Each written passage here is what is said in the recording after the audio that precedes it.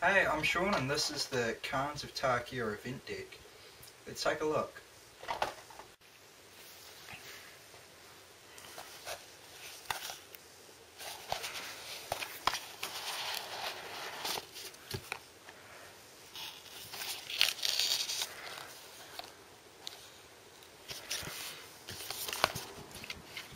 Very nice little cardboard deck box with the Khans of Tarkir thingy there. I believe that's the sideboard.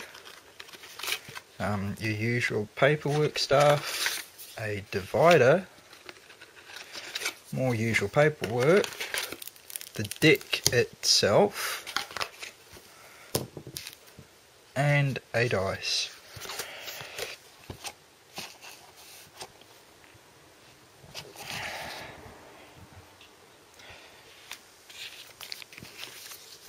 Let's start with the sideboard.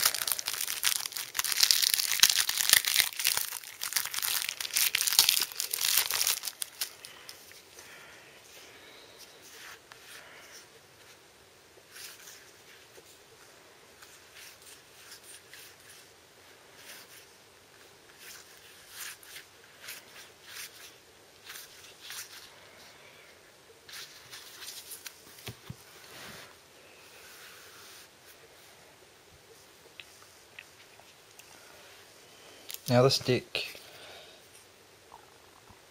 is intended to be used at Friday night Magic events, so you've got your 15 card sideboard. Yeah, I could just tell you what they all are, but let's move on. Yeah, I know, I'll do a better job. Right at the top here we have Herald of Anifazar, which I have probably said wrong. It's a rare, Outlast creature, human soldier, very nice. Blood-soaked champion, human warrior, raid, spirit bonds.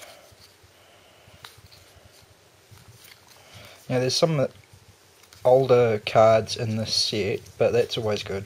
You know, it's a great start point for modern.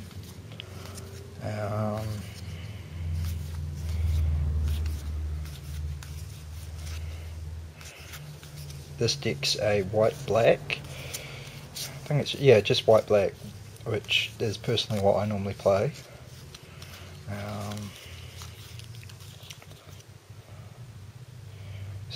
Scoured Barrens, and you get 4. Awesome. Plains, plains, plains, swamps. Okay, so we'll move those out of the way. Yeah, so there's a rough look at some of the cards, which you probably can't see very well. I'm sorry about that.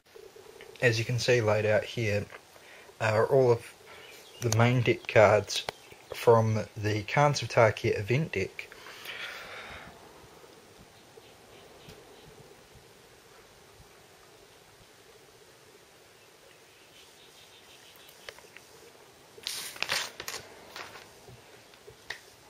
Now there's quite a few reprints of cards from Theros and Journey into Nyx. I think I've said that right, I probably haven't, but that's not new for me.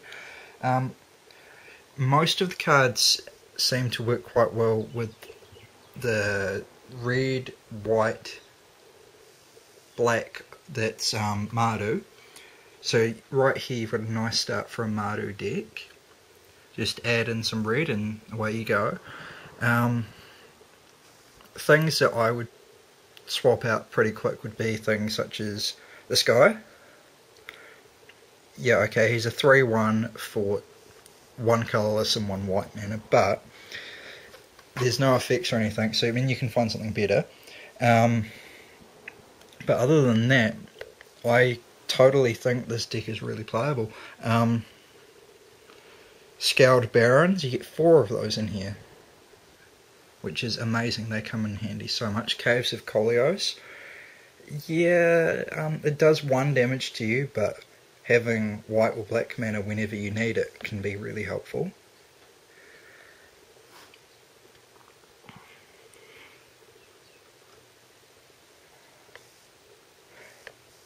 quite a few of the cards make use of the raid mechanic, and depending on which card it is, it'll either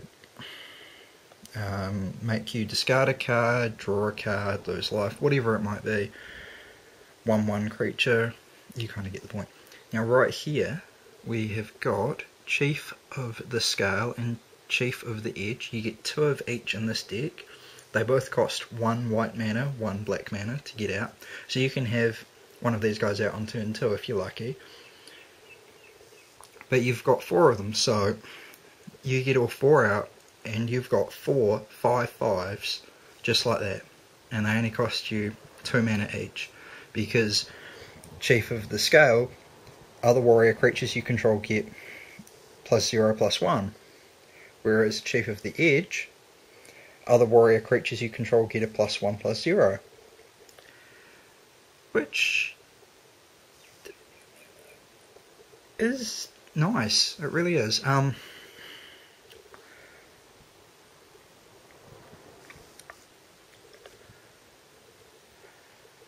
There's quite a few, as you'll see, warrior,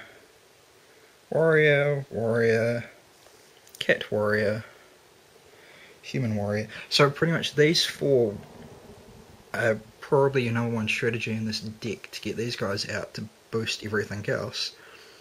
The one card here that these guys won't help is this guy, Herald of Ant for something or other. Human Soldier doesn't count as a warrior as far as I know. Alright, let's take a look at the side. Okay, here we've got the cards from the sideboard, and right away I can tell you that Solemn Offering, getting rid of an artifact or enchantment can be incredibly helpful. Might be a good idea to swap this for one of the cat warriors. Glare of Heresy, you get 3. Exile target white permanent. Great if you're playing against someone who has also got white in their deck, because black-white normally can be quite nasty. You know, destroy target black creature for Dark Betrayal. You get 3 of those. Once again, if you were playing against someone using the event deck, depending on how you've worked in your sideboard, you could have a far more powerful deck than they do, or they may have more power than you. It just depends. A lot of it's about luck still, remember. Despise. Now I like this card. You know, you're watching your opponent, they get excited about something they've drawn. That's when you use this. They reveal their hand, you get to pick something from it that they discard. That also can cause trouble after events and whatnot, so think twice about that. But watching body language is always good anyway. Brain Maggot, Glare of Heresy, Drown in Sorrow, Despise, Dark Betrayal, Tormod's Crypt. Sacrifice Tormod's Crypt, exile all cards from target player's graveyard. It definitely will have its uses, especially with Delve. You exile everything in their graveyard, they can't use Delve. Anyway, I hope you've gained something from this useless rambling, and you know what to do. Like, comment, subscribe, make requests. Yeah, let's have some fun and see. Let me know how you use a deck. I would love to know that. I'll probably do something a little bit more on this particular deck in the coming weeks, because it's, you know, the current event deck, and Friday Night Magic events are suggesting that we use it more. Anyway, just have fun with Magic.